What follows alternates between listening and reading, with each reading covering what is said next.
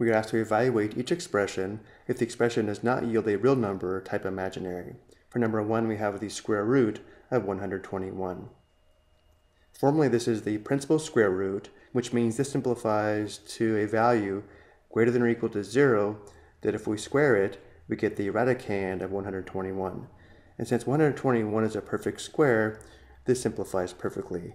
121 is equal to 11 times 11, so let's write this as the square root of 11 times 11, which we can also write as the square root of 11 squared.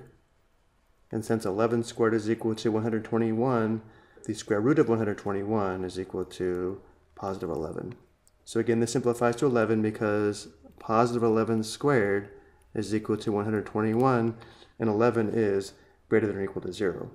Notice how it's also true that if we square negative 11, we still get positive 121. So 121 actually has two square roots, positive 11 and negative 11, but the notation used here, the principal square root, indicates we only want the positive square root. For number 2, we have a negative square root of 121, or the opposite of the square root of 121, and therefore this simplifies to negative 11, the other square root of 121. Let's go ahead and show some work here and write this as negative, or the opposite of the square root of 11 times 11, which is equal to the opposite or negative square root of 11 squared, which simplifies to negative 11. And then for number 3, we have the square root of negative 121.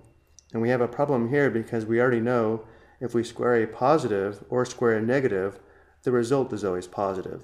And since we cannot square a positive or negative number to get negative 121, this is not a real number, and therefore we enter imaginary.